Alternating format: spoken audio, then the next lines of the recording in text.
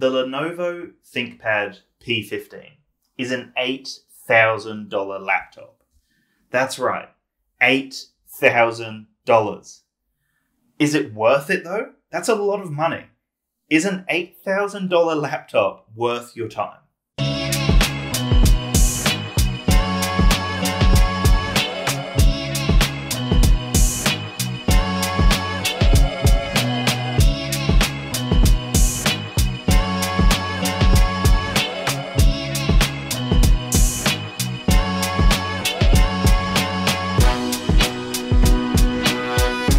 My name is Dan, and welcome to DansTube.TV, where I help people unlock their creative potential through technology.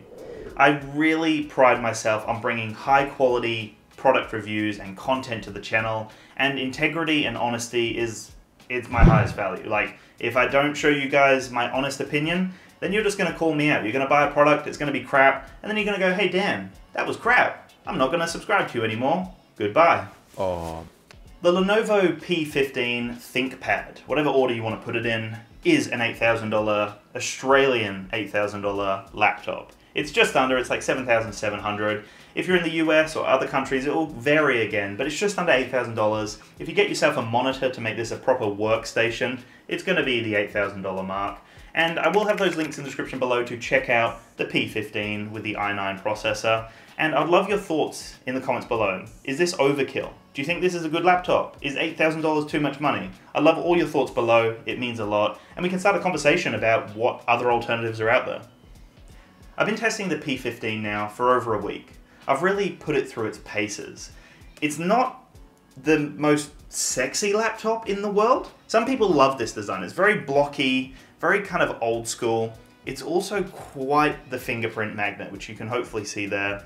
It just picks up the fingerprints. But it's a thick boy, as you can see. It's got so many ports, you know, full HDMI. It's got an Ethernet port. It's got multiple USB-C ports. It's just got everything you'd need. And that's something that I loved about it. A lot of other laptop companies just remove the ports. You know, it's like, they don't need that. Why would they need a disk drive? Why would they need an Ethernet port? Why would they need a HDMI? You can just have a USB and have an adapter for it. That works. I'm talking about Apple here, of course, but other companies are following suit as well, and they're just removing ports left, right, and center.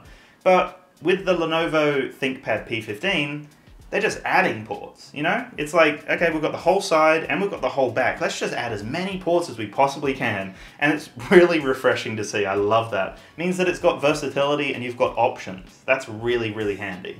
And as you look over the laptop, you can see it's just got so many fans, you know? It's clearly designed to obviously disperse the heat as well as possible. It's got fans everywhere. It's got a really decent speaker system as well, which was something that I was quite impressed with. And I really did love the keyboard. Like, there's quite a press to them, you know? There's a depth to the keys, and that's something I love, because I use a mechanical keyboard, and that depth just makes such a difference when you're using it. So that's one of the big positives. The overall just user experience of the keyboard and the mouse pad was great. I also found it really cool. Like, it worked quite well that you have the mouse pad and then you have two physical buttons for the mouse click. That was really nice. They actually worked really well, and the way that your fingers would kind of sit worked nicely. You know, you'd use one hand for the trackpad and then, you know, either your other finger for the click or your other hand for the click, and that actually felt quite natural. I enjoyed that. So how well does an $8,000 laptop perform when it comes to editing videos? Now that's the thing that I was a little bit disappointed with. It didn't do an amazing job. It's crazy. This is an $8,000 laptop. Imagine a desktop computer with $8,000 worth of hardware in it. It would be insane. Like, I couldn't even comprehend what you'd put in there. It'd be amazing. But for whatever reason, I used DaVinci Resolve. I only used about 3 4K clips, and I put some basic transitions in there, and it was very sluggish. So if you had a massive project, I don't know whether it would be geared towards a video editing laptop. And it's $8,000. It should be able to do everything. It should be able to make me my coffee. It should be able to walk me down the road like I'm a dog. Like, it should be able to do so many things. So I think when it came to the video editing side of things, that actually let me down a little bit. I was expecting a lot more out of an $8,000 laptop. But when it came to video games, that is where I think it really stood out. So I tested it with Game Beasts, Rocket League, and Grand Theft Auto 5. And it did a great job. I was really impressed. They're 3 hefty games that require a lot of computing power, and it did phenomenally. You know, I played GTA 5, most settings were on ultra, if not high, and I believe I could pump it all up to ultra, and it was great. No issues at all. The fan kicked in like I was about to take off on a flight. You know, it definitely kicks in, but it did a great job. It performed phenomenally. The game ran extremely smoothly, and I had no issues when it came to playing games.